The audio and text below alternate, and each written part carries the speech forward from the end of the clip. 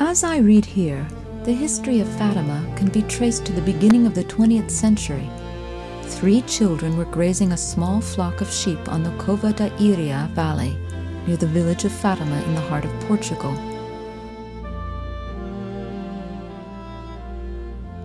The date, May 13th, 1917. Lucia de Santos, 10 years old, and her 2 cousins, 9-year-old Jacinta and 7-year-old Francisco, witnessed the sudden appearance of the Holy Virgin under a holm oak. They described her as a lady of white light. The Virgin Mary instructed the children to recite the rosary every day. The lady appeared 5 times more that summer.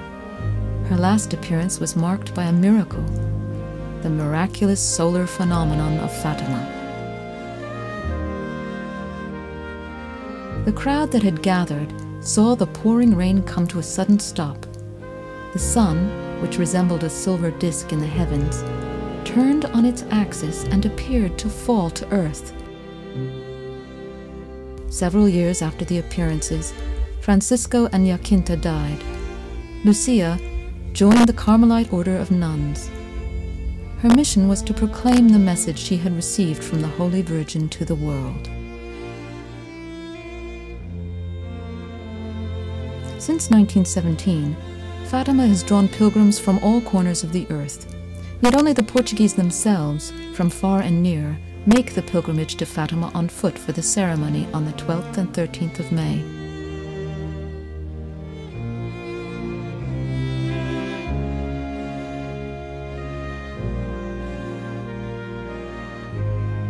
Each year, about 40 pilgrims depart from Vila Nova da Quira, located in the hills northeast of Fatima. It takes them 3 days to cover the 140-kilometer distance. Before setting out on the first morning, the group meets in front of the village cafe.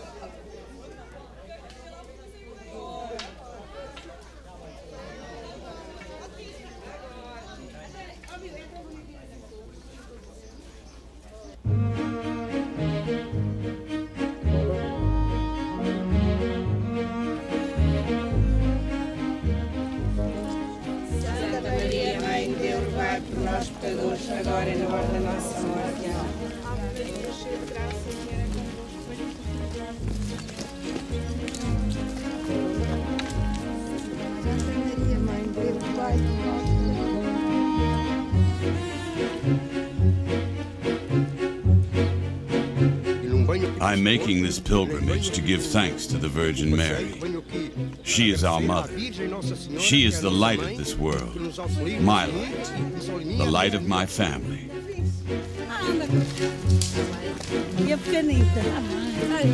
I've been going to Fatima for 28 years now.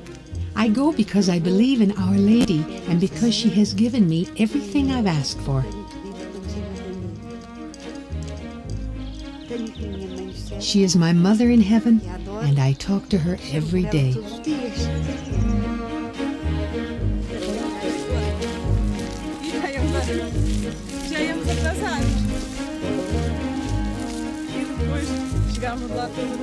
My husband passed away last year.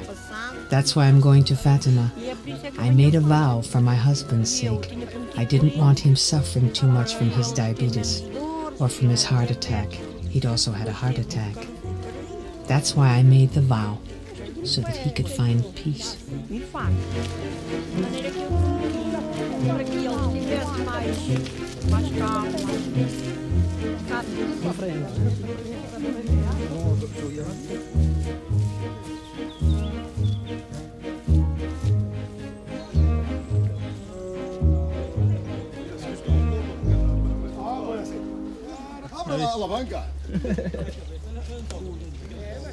Foi uma mulher que veio. Ela sentiu ali. É elétrico. Eu compro.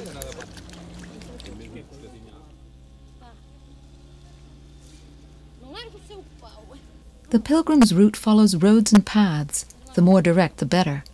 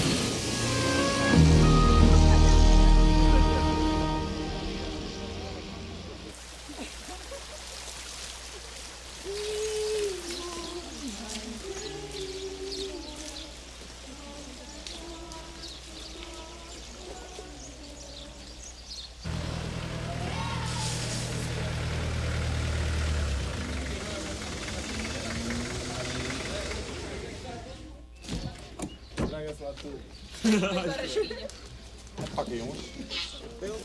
Ora agora.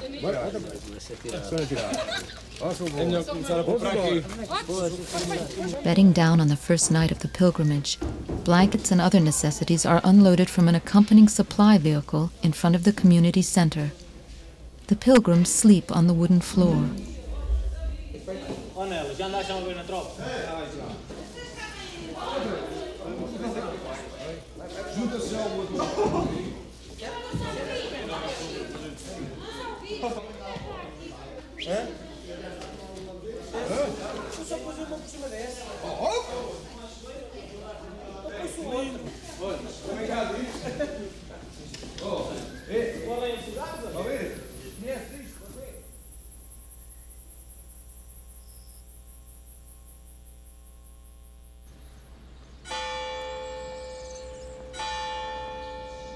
Fatima has become the most important destination for pilgrims in Portugal, attracting around 1.5 million travelers yearly. The atmosphere at the sanctuary echoes the most important of the commands given by the Blessed Virgin to the young shepherds: pray and do penance. The track to Fatima is usually done in exchange for favor received. Pilgrims often make a promesa, a personal vow to do penance as a sign of their gratitude to the Virgin Mary. For many Portuguese, this means covering the last 500 meters on the marble floor to the Chapel of the Apparitions on their knees.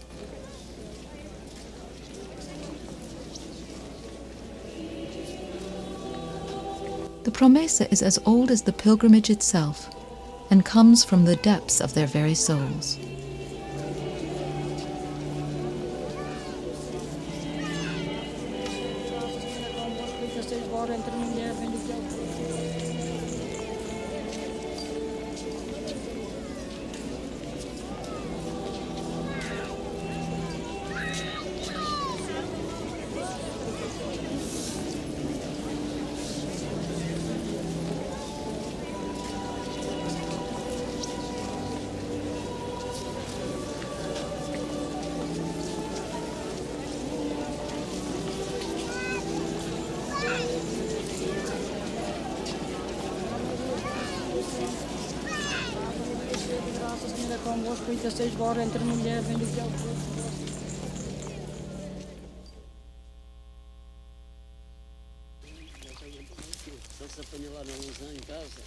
After a short night's rest, the pilgrims from Vila Nova da Quira continue on their way.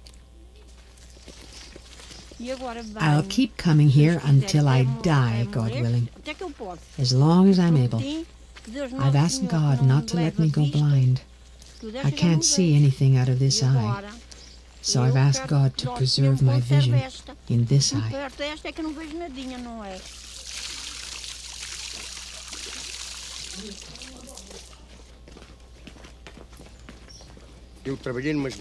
I used to work in the mines.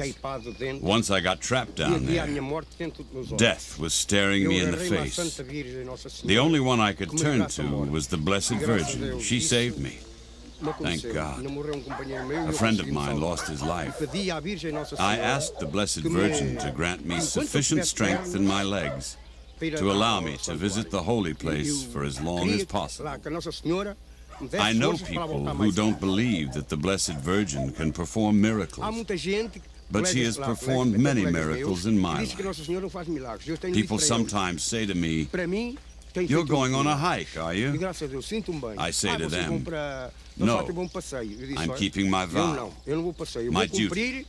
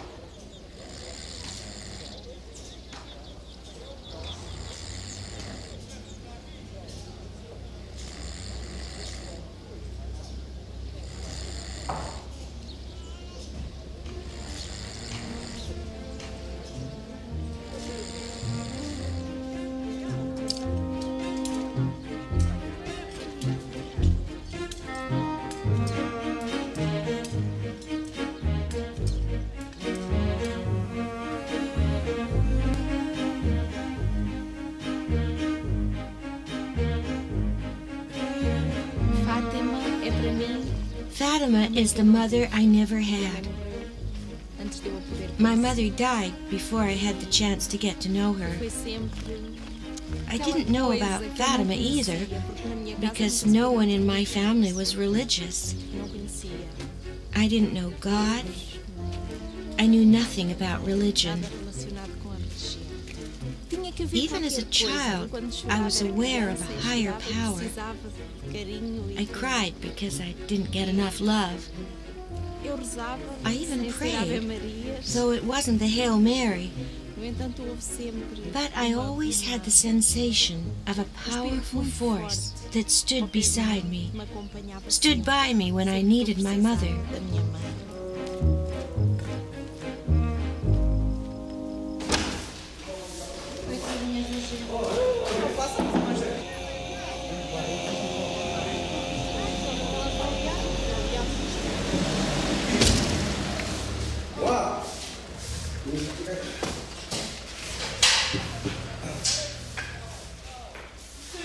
The accommodations for the second night weren't quite ready. Some improvising was needed before the group could settle down for the night in the house, which was uninhabited and in the midst of a renovation.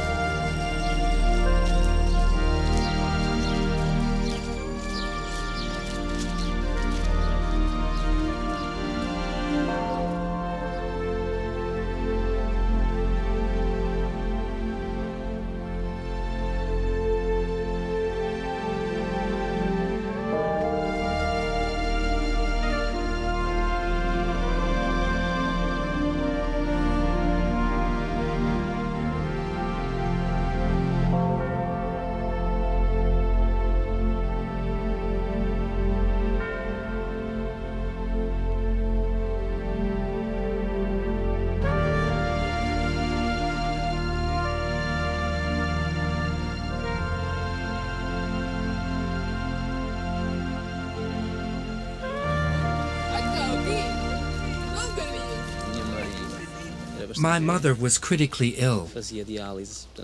She was having dialysis and awaiting a kidney transplant. I vowed that I would come here if the transplant went through, because without the transplant she would die. Shortly after that, she did indeed receive a transplant. So now it's up to me to make good on my vow.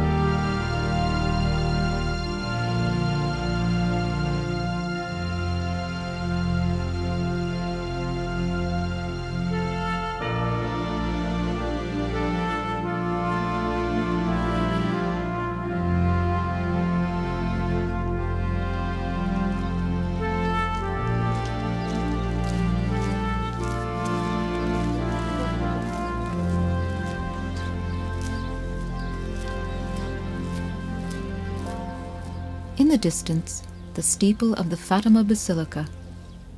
Before entering the sanctuary, the pilgrims from Villanova da Quira form a single group so that they can cover the last kilometer to the Chapel of the Apparitions together.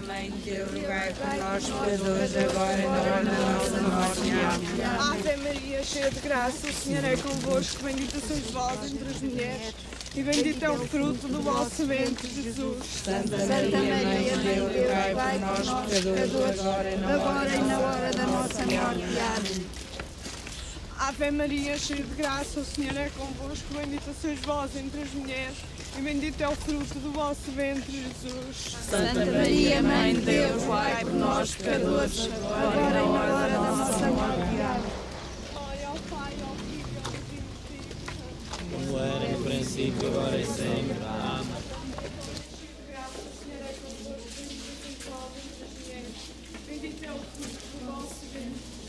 Santa Maria, Mãe de Deus, rogai por nós, pecadores, agora e na hora da nossa morte. Amém.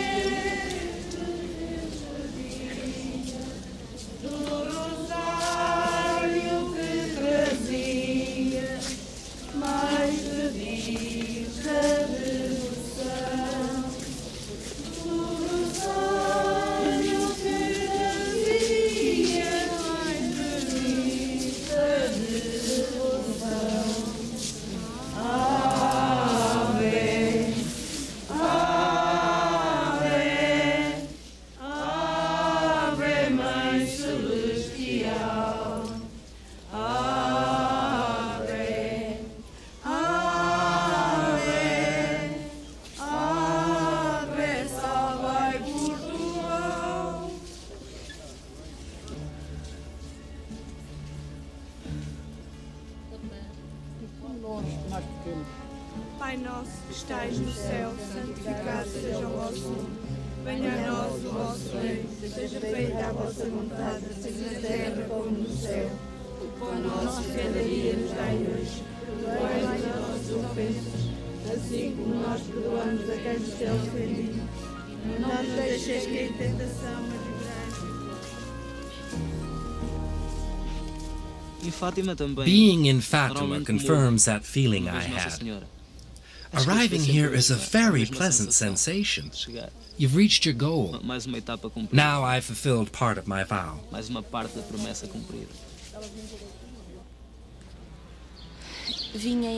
I've come out of gratitude to Our Lady. I've made this sacrifice to show my gratitude for the grace she has bestowed upon me. Whatever else I may have been through, I have been blessed with a loving husband and healthy, intelligent children.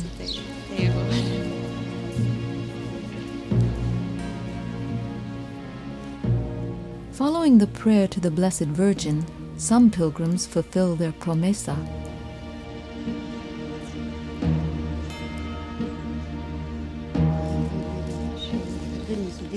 I'm here because of my arm.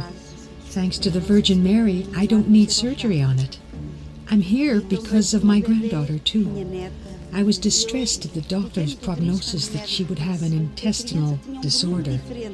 At birth, she was placed in a kind of machine for examination, and thanks to Our Lady, everything turned out all right.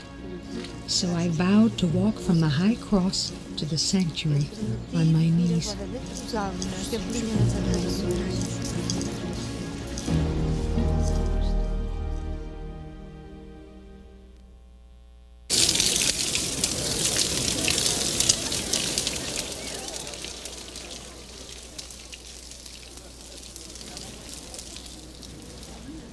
Pilgrims from all over Portugal and a few from abroad have arrived in Fatima to attend the yearly ceremonies. Near the chapel of the apparitions, candles of all shapes and sizes are burned. Great numbers of wax figures are offered as thanks for healing or other graces bestowed by the Blessed Virgin.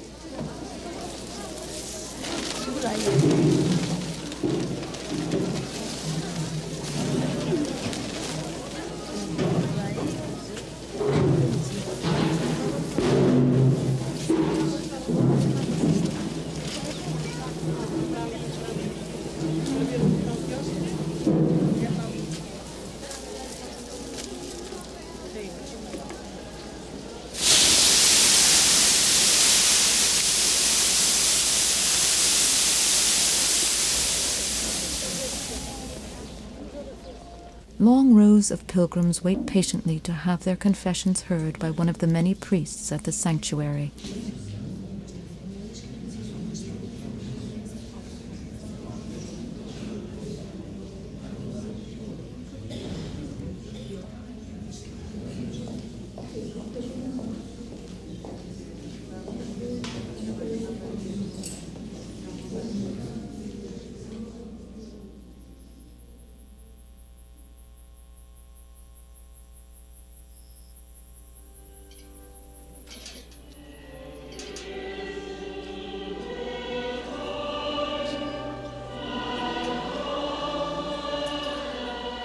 The candlelit procession, held at night, is one of the high points of the sanctuary.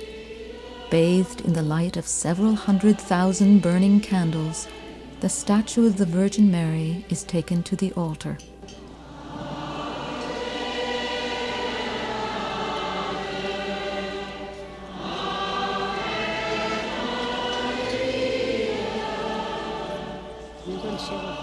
When I arrive in Fatima, the tears always start to flow, all by themselves.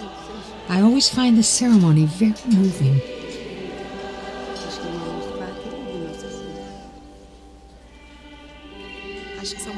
It's one of those rare moments during your life, one of life's high points. For me, it's deeply moving.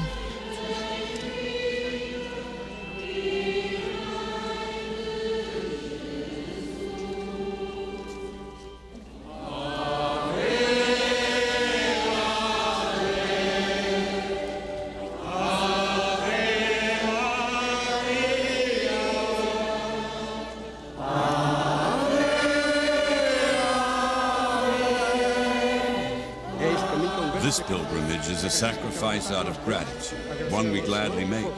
It's a debt you have to pay off as long as you live.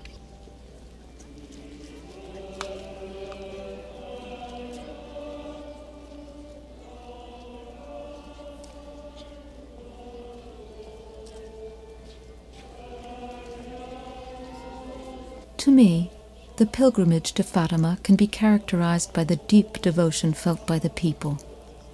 A devotion that seems to come straight from the heart. To many Portuguese pilgrims, the Blessed Virgin Mary is a source of tremendous inspiration.